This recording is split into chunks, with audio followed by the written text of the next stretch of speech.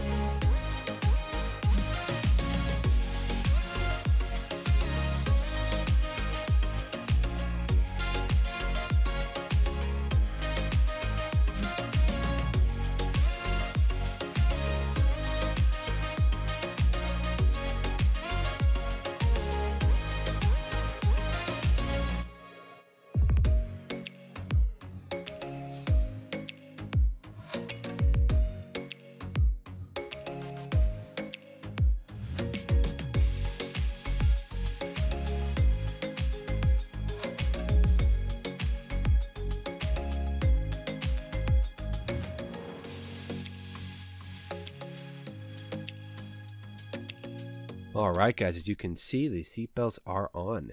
Not too difficult. Tamiya seatbelts are super easy to make. And as long as you have a picture of the real thing, you can get them looking pretty close to what they actually look like. So let's go ahead and check the other side of the fuselage, put that together, kind of get the idea of how it looks as one piece. Very cool. Now, when I put that actual canopy over that, you're probably not going to be able to see as much detail. But again, you're going to jump out, give it a little extra bit of fun, I think. Now next I want to go ahead and create a little bit of a wash for these, and so I have some burnt umber mixed together with some basic paint thinner. Now we're going to take this and we're going to just barely drip this all over each of the seatbelts. And the idea here that I'm having is just to give it a little bit of added wear and tear and to give it a little bit of color. I don't know how accurate the Tamiya tape color is compared to an actual seatbelt, but I kind of like going over them with some form of wash. In this case, it's just that burnt umber. Nothing too fancy. I'm just going to drip that all over there, and hopefully you can see it gives a little bit of character. Nothing too crazy. And then we'll do the same thing on the main pilot seatbelt and also on the radio operator's seatbelts as well, because I do have some of those in that rear compartment. So let's see what we can do with that. And with that all finished up, let's go ahead and check how it looks with the sidewalls on. Wow, I love it. It looks great. It's so much fun, guys, to try new things and just to kind of play around with techniques. I'm really digging this kit. So this is looking great. Let's go ahead and move on to the next step. Now, one thing I did notice is that Airfix gives you this really cool decal to go ahead and put onto the navigator's table. And it's a map, what looks to be the Channel coast and then the coast of France. I'm going to go ahead and use a little bit of water here. We're going to dip this decal into that water and then let it slowly kind of come up off that backing.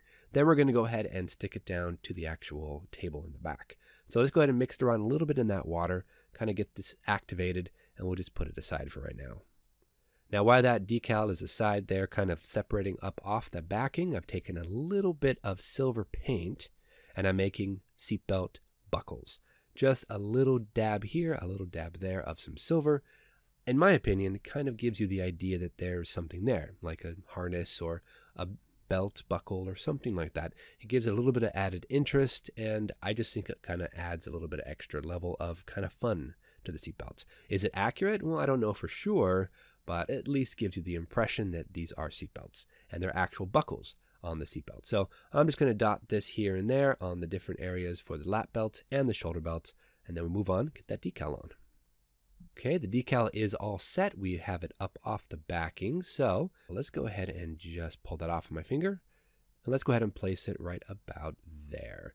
I think I have a different idea though. I don't want to just stick it right directly on. I want to put it a little bit askew. And I actually want to go ahead and have that decal, that map, going ahead and kind of hanging off the table to give it a little bit of added interest and some fun. So I went ahead and I positioned that decal a little bit askew, but it won't actually stick down to hang down the side. So I've taken some super glue and I have my applicator here, and we are going to just put a tiny bit of super glue right into that area so it stays down. And here we go, guys. This is what I've come up with so far for the actual cockpit. I love it. I think it looks really cool. It has just enough added detail to kind of catch the eye and to be different and fun. Now, I'm not used to building 1/72nd, but this is actually really a lot of fun. You can see those little bits of touches here and there with that silver paint. We've got the lap belts, we've got the shoulder harnesses, and we've got that map kind of strategically hanging off the side. I might do a bit more though, maybe make up some other maps, but we'll get to that a little bit later. Let's go ahead and move on to the clear parts, guys. Now, clear parts look pretty decent in this kit. I don't really think you need to do a whole lot of work on them. They look very clean, very crisp, but I do want to dip them in the future. I think it's a good idea to go ahead and get those things nice and sealed up with a coat of future. So we're going to cut off the main glazing over the cockpit, and we're going to cut off the center nose cone as well. The turrets we're going to leave for right now because I know a lot of those are painted and there's not a lot that show through. Now we might actually do this technique on the front nose turret, but for right now I'm just going to focus on the nose cone and then the actual canopy cockpit glazing. Let's go ahead and clean them up, get that future out. So I've got my little bit of future right here in my cup. Let's go ahead and also grab tweezers and a paper towel, something that we can use for the parts to dry on. So that should be good. Let's go ahead and grab the tweezers and grab the part. Now I'm just going to go ahead and just dip it right into the future, making sure that there aren't any huge streaks or bubbles or anything like that. Give it a nice shake and then just lay it down so each corner touches the actual paper towel and it'll just bleed off that excess. Now we'll do the same thing with the nose cone. Dip it in there. I don't want to trap any future or any bubbles. I think that's pretty decent. And again, just drop that right onto the paper towel and let that dry. All right, guys, moving on. The cockpit is looking pretty decent. So I'm going to go ahead and glue the other side of the fuselage together. Then, while that's drying, I want to go tackle the wings. And I want to get those all sanded up and ready to go. So let's roll that time lapse, really get this thing moving a bit further.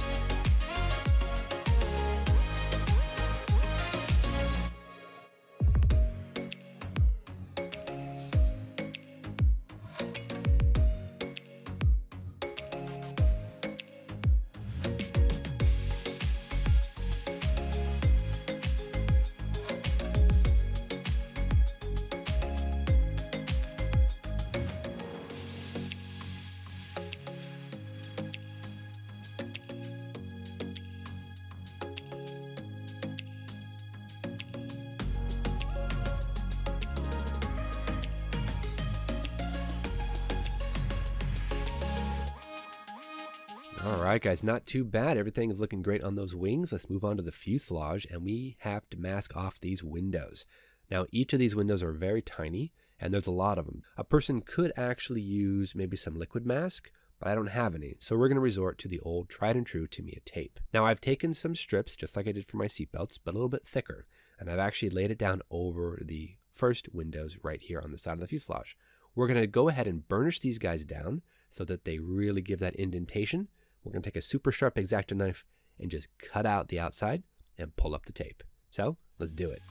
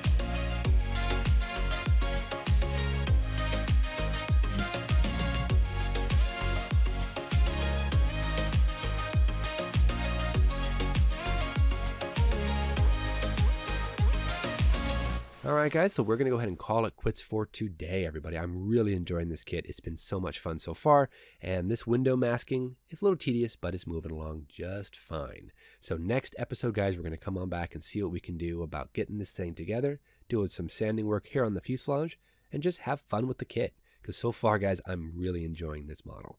So until next time, everybody, thank you so much for watching. We'll see you back here next week on Ben Builds episode number 5 on the Bomber Command Buddy Build. Thanks so much, guys. We'll see you soon.